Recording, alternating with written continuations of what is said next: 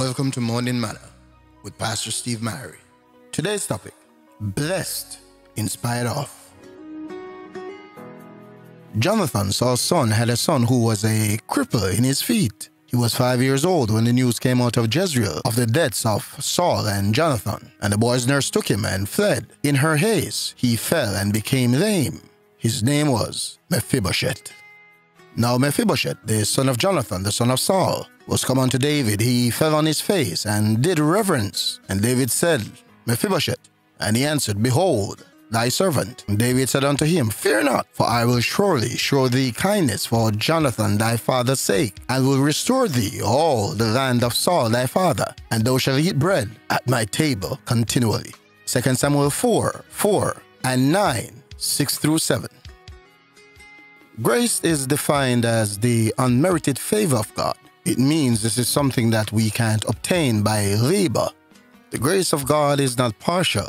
It does not deal with colorism, classism, or racism, but rather grace is given unto every man according to God's will. There are many of us who were born into certain families, and truth be told, we wish we were born into another family. Many of us grew up in certain areas. We wish we were not living there. The reality is there are some things we have control over, and there are things we have no control over. Nobody wants to live in poverty. Everybody wants the ability to go to the supermarket. Everybody wants to live a comfortable life. Unfortunately, this was not the case for Mephibosheth. Mephibosheth was born into poverty, and not only was he poor, but he was also crippled. So as you can see, the odds were very stacked against him. Can you imagine how difficult it was being Mephibosheth, looking at the palace and hearing that that's where your grandfather was, that's where your father was, and also that's where you were born. And so these are all the ingredients for a life of complete depression. But interestingly, Mephibosheth was far from being depressed. He chose to live a comfortable life. There are many of us who it's not because of our own doing why our lives weren't different. But instead of being depressed and instead of murmuring, we chose to be comfortable. We might not be sleeping in a mansion, but at nights we have sweet rest.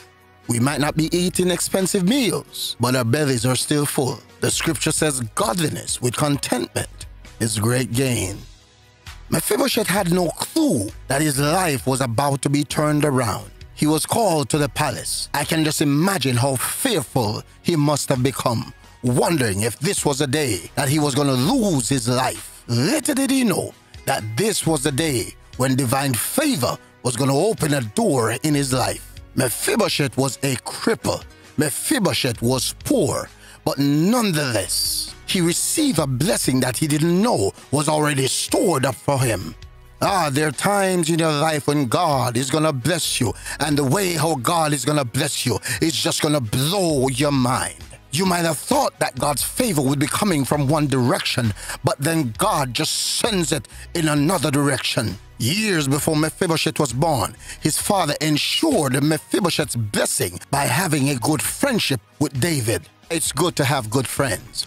It's good to bless somebody. It's good to be nice to somebody. It's good to be kind to somebody. Here Mephibosheth stood in front of the king, hearing that all of Saul's land and his house was to be restored to him. He would have never thought anything like this would have happened. He didn't see it coming, but he was blessed in spite of. I want to speak into somebody's spirit today and say to you, irrespective of all the challenges that you might have in your life, irrespective of all the hindrances and the hurdles that you might face, God is still going to bless you in spite of it all. Your circumstances might have you crippled like Mephibosheth, but I'm here to tell you that God is getting ready to open a door that the enemy has shut.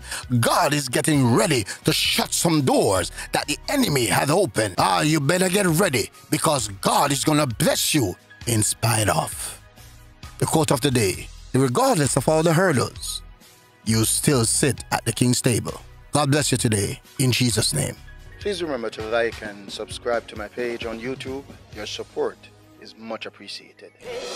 Waymaker, miracle worker, promise keeper, light in the darkness.